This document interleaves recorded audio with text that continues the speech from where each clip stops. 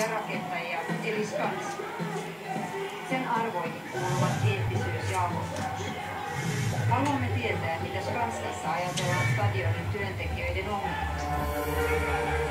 Mutta Skanska tietää. Heiltä ei löydy yhtään haastattelua, joka osaisi vastata kysymykseen. Kaupan päällä ei voi vastata kysymyksiä, ei ole niin vastaamaan kysymyksiä. Meillähän on satoja hankkeita vuosittain, joissa satoja alihankkijoita, niin hän ei tietysti mitään henkilökohtaisesti olla niistä kaikista perillä.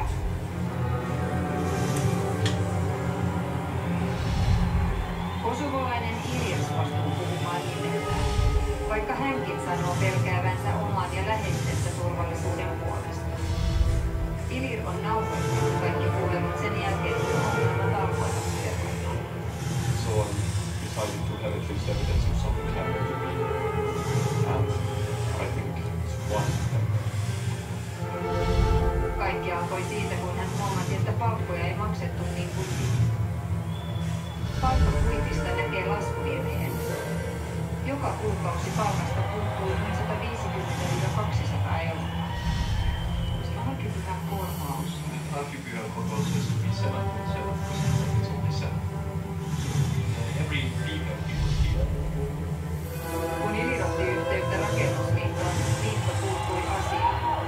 Ja tämän jälkeen kaikkien firman työntekijöiden palkkoja korotettiin. That was a good thing. I hope and I wish like everyone can do that when they see things that are done because it's very bad. For instance, for society here, and because of these things, also other men also from Finnish side are struggling, they're not getting a job because they're finding cheap labor. Tämän jälkeen Ilir sai uhkaavan kohtelun työnantajilta.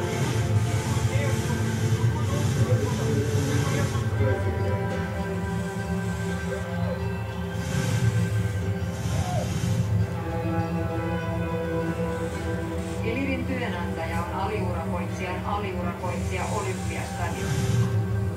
Myös tämän toisen yrityksen pomo puuttui asiaan ja soitti Ilirille.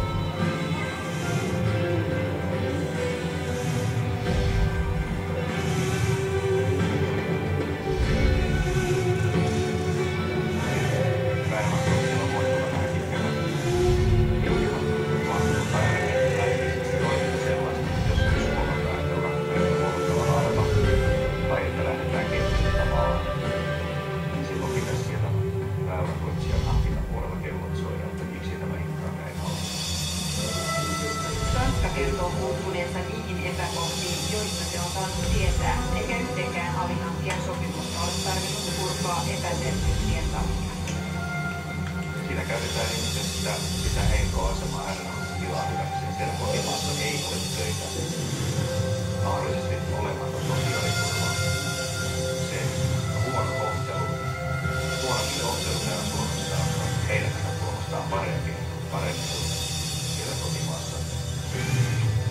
Kun Andres valitti paukoista, eikä suostunut allekirjoittamaan uutta lainvastaista sopimusta, hänet lomautettiin. Keväällä Andres palaa Suomeen. Käymme katsomassa Perttiä, jossa hän työkavereineen asuu.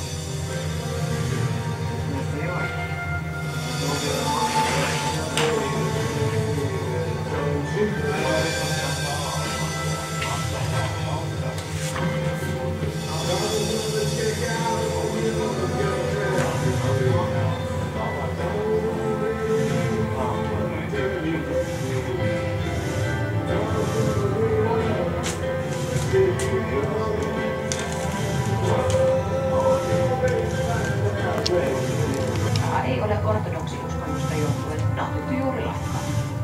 Pitää lähemmäs Pohjanmaata mennään, niin siellä on suosittu tätä naudasuota suosittu enemmän. Ja sitten totta kai täällä pohjoisessa poroskat. Teollinen makkaranteko aloitettiin Suomessa 1860-luvulla. Ensimmäisenä makkarantekoina on toimittajalla Pertti. Aina oli makkarointi suosittu. Siitä on tullut teknisen kehittyminen ja yhteiskunnallinen. Nälkävuosien jälkeen maalakas tuli kehityksen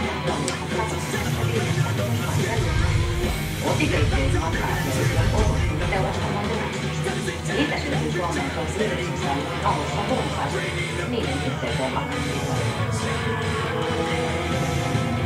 Miten tämmöiset makkarantekoja on? Mä luin kerran Nakkilaan. Se oli 1920-luvulla ja siinä puhuttiin nakkikioskista ilmeisesti, joka oli Helsingissä. Ja kuvattiin tavallaan sen nakkikioskin päivää. Se oli ilmeisesti aamusta iltaa ja näin. Kuka siellä milloinkin kävi? Kyllä siellä kävi niin kuin herrat ja rouvat ja työmiehet ja ravintolat ulottui ja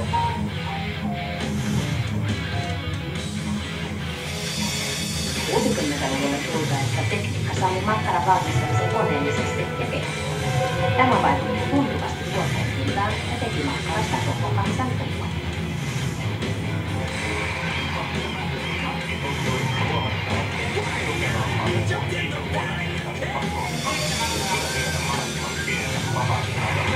Minusta, kuten varmasti monen muunkin 90-luvun kasvatin rakkaan makkaramuista liittyy savumiseen.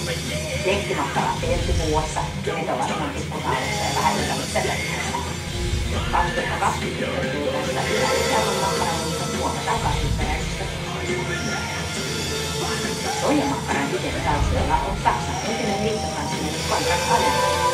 Hän kehitti kiilesvuostiksi rauhanmakkaran, kun soijapohjaisen kasvismakkaran pöllyläisten nälkään helpottamaan ensimmäisen maailmansodan. Voisi sanoa, että makkara on viisauspiili molemmissa päissä, mutta makkaran viisauspiili siinä, että se on kuitenkin tosi monimuotoinen ja siinä vuodessa meillä voidaan tarjota niitä takaisin. Arvatkaapa mikä on parempi.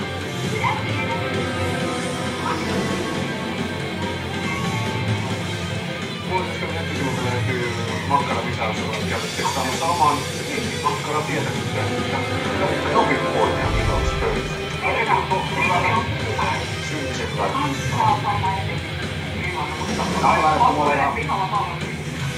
Näin laittu ystävällisesti jääkärit toista vaan. Tässä on ryynä liian taas kahteen kerran.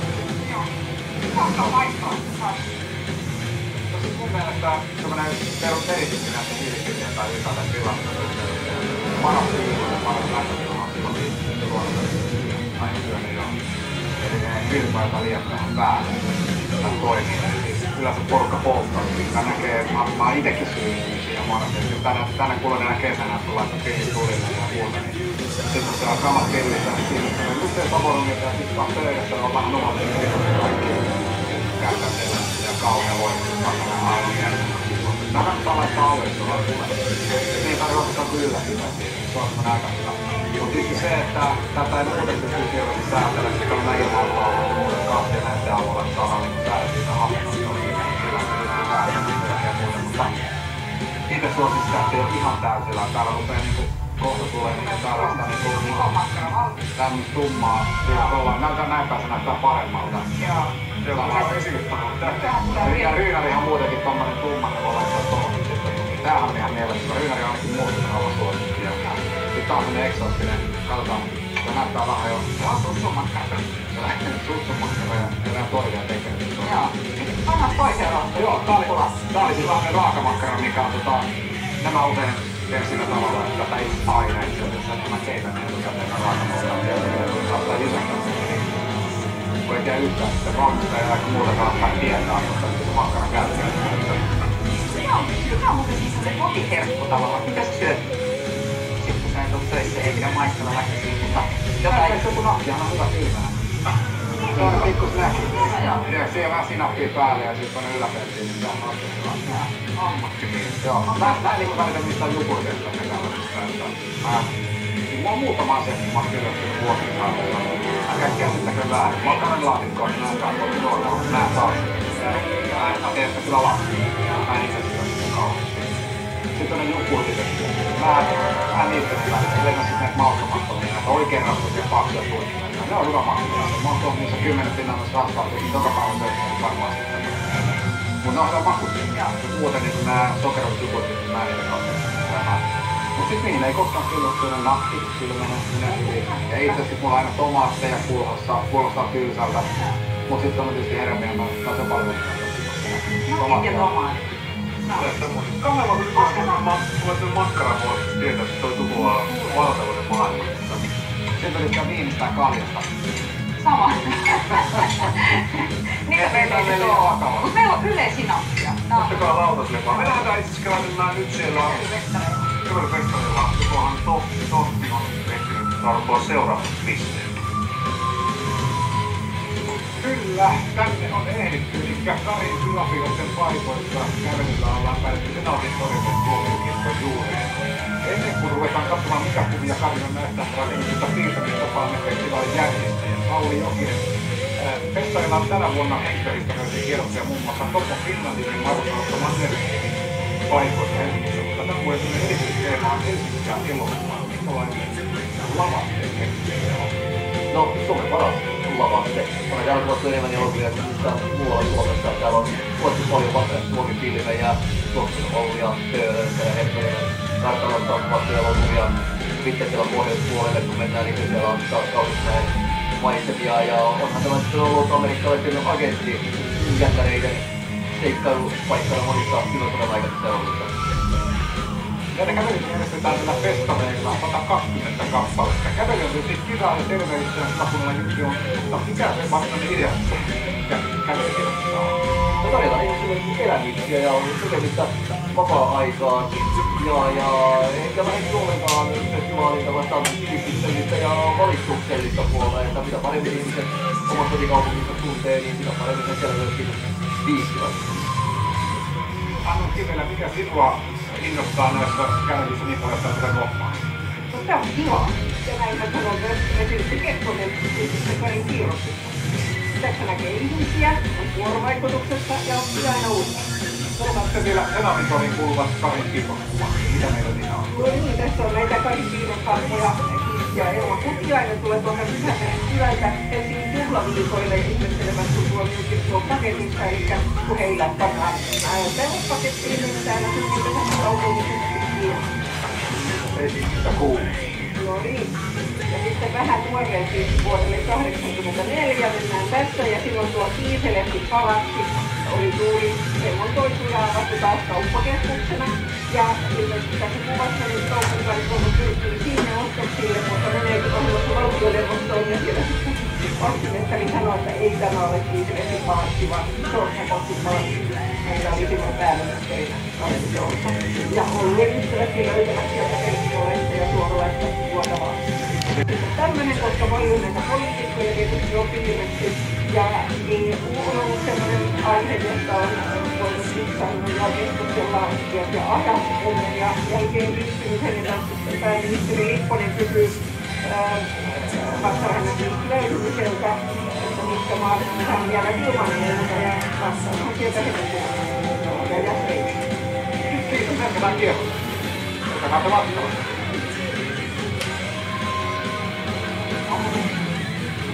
Anteeksi, ei koskaan luokata. Nyt on niin vaan kahdesta. Eikä ole sinun makkaralla. Vaikka mä olin visitoista, kun se on tullut perintöpeissä. Ja sitten siitä pari viikkoa siellä ruokakaupassa yöllä, kun oli jostain baarista tai jostain. Sitten mä ajattelin niin kuin leikkisin makkaraa. Aika monta niin. Ja paketteja siinä ja sitten siinä on sellainen kundijoukko, varmaan se 15-20 vuotta kundeja mun takana. Hei, on missia. Mä ainakin nolokki, eikö tiedä miksi. Siis se on normaalia. Tässä kriisissä on vaan vihreitä ruohoja. Joo. Nyt kymppisillä on kovaa. No mä lähdin, kun siellä sitten tuli peruutusteen, niin mä lähdin ensin paikkaan sitten hyvällä viikolla. Ei vaan joo, kyllä mä tykkään käydä netillä. En mä nyt kyllä armoisesti ole vaan aika tollanen käy. Mä yritän katsoa mitä ne kokeneemmat ja paremmat metämiä tekee. Mutta se on mun hauskaa tällaista suomalaista kaamun perinnöstä, josta mä tykkään liekottaa. Mä yritän Lappin pariston kanssa. Liekkoja ja liekkoja. No sitten. Mulla on, koska hyvää sorsaunia tarvitaan aina, niin otetaan tähän loppuun. Hanssi sorsaunia. Sulle on sitten uuden vaikutus. Tänään vaikuttaa mikään vuoden positiivisesti. Aina pitää otella. Tää on Reino Helsmaalta. Riikkikää mukaan, sillä teillä kaikkiaan tämän tyyppisiä.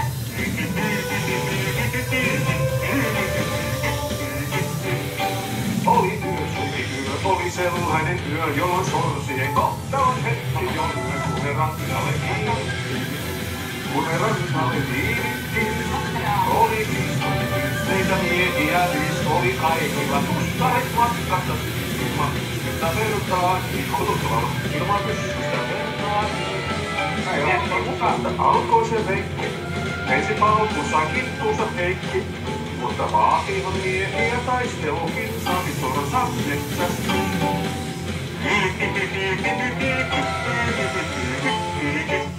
Tällaista. Solansa eikö lisää makkaraa synti? Kauhusta arvaki rampaantui kunella tedet lentämään. Kunella tedet lentämään. Se on sussu tekemään.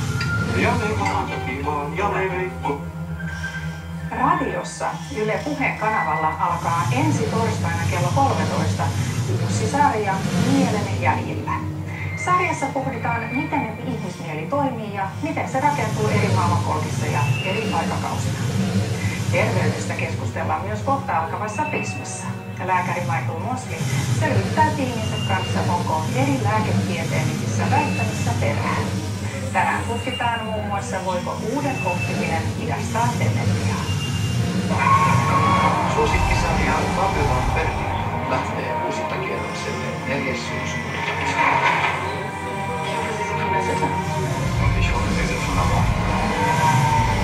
Sarjan uusi ja odotettu 3. kausi alkaa lokakuussa. Поезд беспрепятственно пересек границу и находится на пути в Берлин.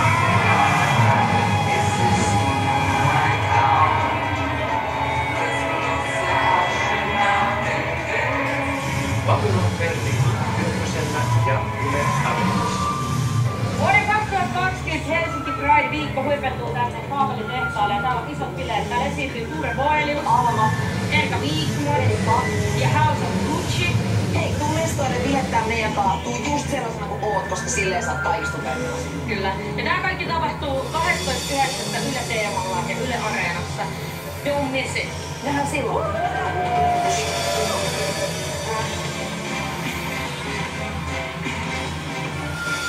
Onko ne niin kuin oikein tiedottaminen kuin rikokset, mitä sä arvostavat saanut Suomeen? Ei enne oikein. Kuuntele 8-osainen sarja Eksien kipomo Keijo Virtasen elä.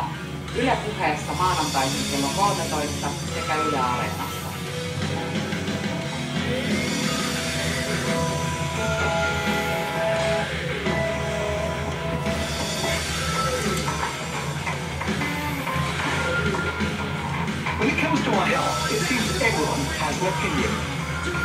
But what health advice would you really trust? We're here to weigh up the evidence and use our expertise to guide you through the contradictions and the confusions. We do research no one else has done and put your health at the heart of what we do. We listen to the questions you want answered and ensure you get the information you need. We're here when you want to know the latest findings and not the latest fads. I'm Michael Pertti. In this series I'm joined by a team of doctors. Together we'll cut through the hype, the headlines and the health claims. This week, trust me, I'm the doctor. Hello and welcome to Trust Me, I'm a Doctor. This time we're in Warsaw, where we're finding out if you really do need to huff and puff for 30 minutes a day to get the full benefits of exercise. Also in the program, how to save your teeth from a hidden threat.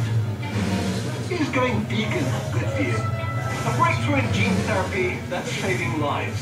It was just unbelievable. It was just awesome. And a quick and easy way to get stronger without going to the gym. But first, as you know, it is incredibly important we remain active. Yet studies suggest that 40% of middle-aged adults do less than 10 minutes of continuous brisk walking a month. It's a long way from the recommended 150 minutes of moderate exercise a week. Usual advice is 5 sessions of 30 minutes each. So it's not surprising many of us feel we simply don't have the time.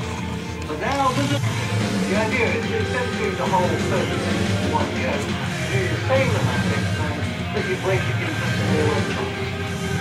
It's known as exercise snacking. But can short bursts of moderate exercise really be as a longer session? Time to find out. We've recruited volunteers who usually do far less than the recommended levels of exercise. Their inactivity could be putting some of them at risk of serious health problems. My activity levels are almost zero. And that's a good time to get to the doctor to tell my boys not doing it. I'd like to be more active, so I've tried a bit more weight. Our volunteers are trying 2 different approaches. On one day they do 30 minutes of brisk walking all in one go. On another day they try exercise snacking, where they break down that 30 minutes into 6 bursts of 5 minutes, spread throughout the day. As a control, on the 3rd day they do no exercise at all for 6 hours. Running the experiment are Dr. Ian Lahart, an exercise physiologist from the University of Wolverhampton, and Dr. James Brown, specialist in obesity and diabetes from Aston University. Throughout the experiment, they're testing our volunteers' levels of blood sugar and blood fat. So, James, why did you choose blood sugar levels and blood fat? Sugars and fats are very important to the human body. We use them as fuel, but it's really important that we maintain them at healthy levels. If our blood sugar starts to rise too much, we're at risk of developing diabetes. Similarly, if our blood fats become too high, we're at risk of increasing heart disease.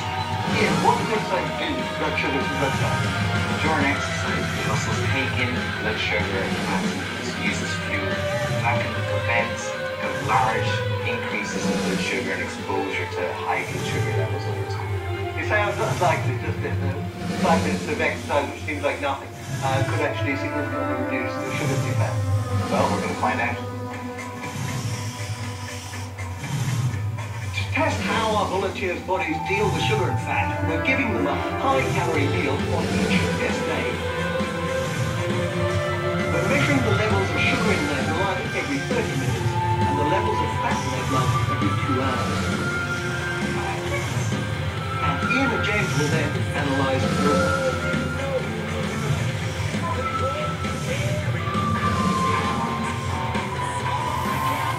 4 weeks later, our volunteers are back to find out whether exercising in 6 bursts of 5 minutes brings the same benefits as a solid half hour.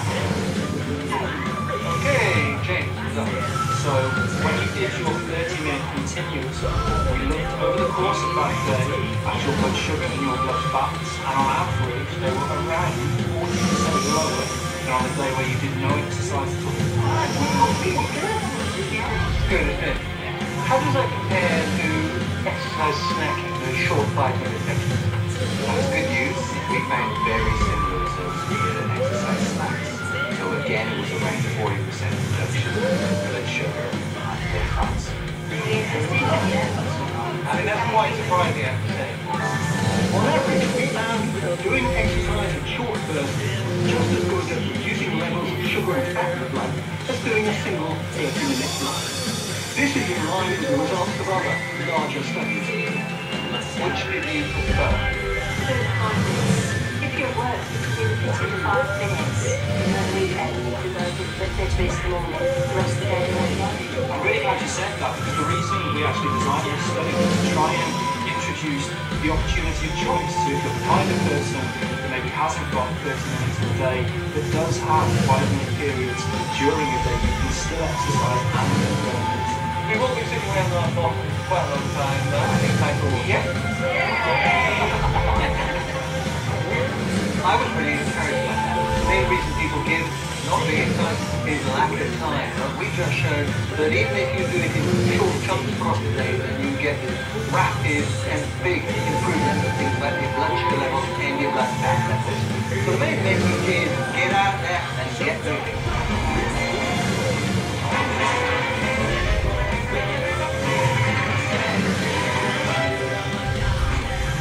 Now, Dr. Giles finds out how to boost your level of a crucial mineral.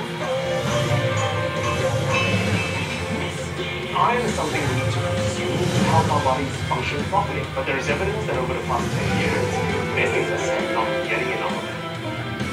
Too little iron can lead to tiredness, increased risk of infection, and even heart palpitations. Our bodies can't produce iron, so we have to get it in our diet, whether through foods that naturally contain it, or those that have been fortified with iron, like white bread and breakfast cereal. The problem is that not all of that iron is in a form we can actually absorb. To find out which sources are best, I'm meeting with nutrition scientist Professor Paul Sharp from King's College London. What kinds of foods contain iron that's more things like red meat? The iron in red meat is easily absorbable. There are good sources of iron in vegetables as well, so things like cabbage or spinach, but we don't absorb as much iron from those plant sources as we do from red meat. So can we boost our iron intake by, consuming foods that are actually fortified with iron? Okay, so they're certainly rich in iron, but the iron isn't particularly absorbable. In fact, we can see what can happen when we eat foods fortified with iron. If we take a fortified cereal, grind it up, and add warm water. Iron spikes? Yeah. If we ingested iron in that form, it would just pass straight through our body and be pushed straight out the top. So actually, absorbing iron from our food is more difficult than you might think. But Paul can show us some simple tricks to help. First, what we drink along with our food can make a difference. To test what's best, we're mixing our fortified cornflakes with tea, coffee, orange juice, or milk. Cabbage oil, cheers. Next, how best to eat our green veggies? Raw, boiled, or steamed? That in your case would help us better to boil. And finally, can our choice of bread help?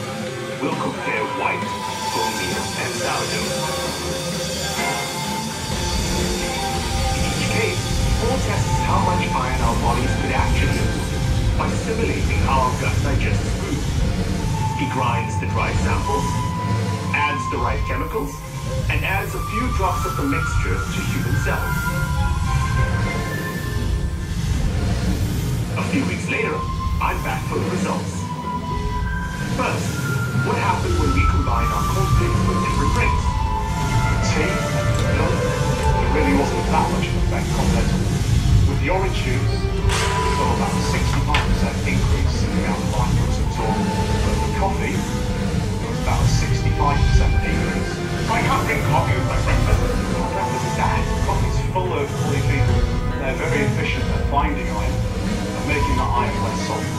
Orange juice contains lots of vitamin C. We know that vitamin C makes it much easier to absorb the iron content. So if a fortified cereal is your breakfast of choice, try combining it with oranges to maximize your iron.